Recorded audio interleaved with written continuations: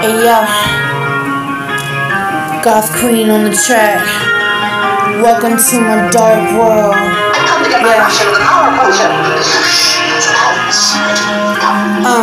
Let me tell you a story about a girl that was always alone in her own world. She never wanna have friends in her life, so she decided to make one for herself tonight. It was her reflection in the mirror that was her best friend. She could really see it clearer. Every time she would come home from school and cry in her bed and say, "I hate school." She hated school.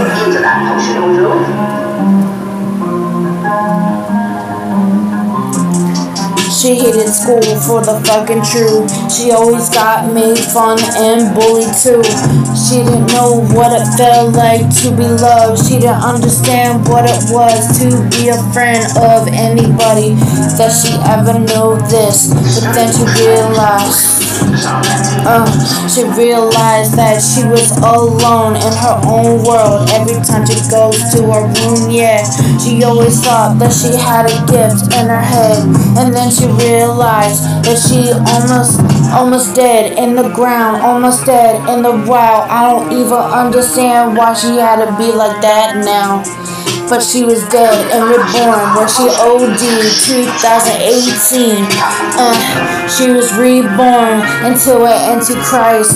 She was reborn and did her life right. She had a second chance in her life to do it right. Turn around, that's what I said now. She hear the voices in her head trying to tell her to do bad, to do this, to do that. But she didn't listen to them. She's still here now, but the old her is dead in the ground now. She looks at herself every single day in the mirror. She sees her old self looking back at her saying, "Why did you let me die? Why'd you leave me alone?" I told her, "I'm sorry, but you had to go.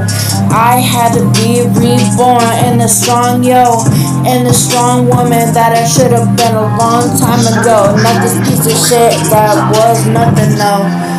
A piece of shit that was scared of herself, scared to fight her own battles for her wealth. That's why she need me up. That's why she told me to take a place. All you gotta do is put your hand on the window. Let's put your hand on the mirror and kiss me though. Let me take all your pain away from you." That's what she said, that's what she said, that's true. So I kissed her one night and I took away all that pain that she felt that day.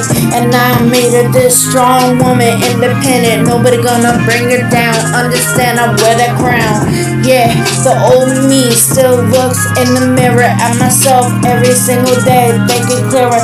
And one night she cried with blood tears and told me, "Thank you for taking away my fears. Thank you for always being there no matter what. I gotta give my crown to you now. Understand what it feels like, personality."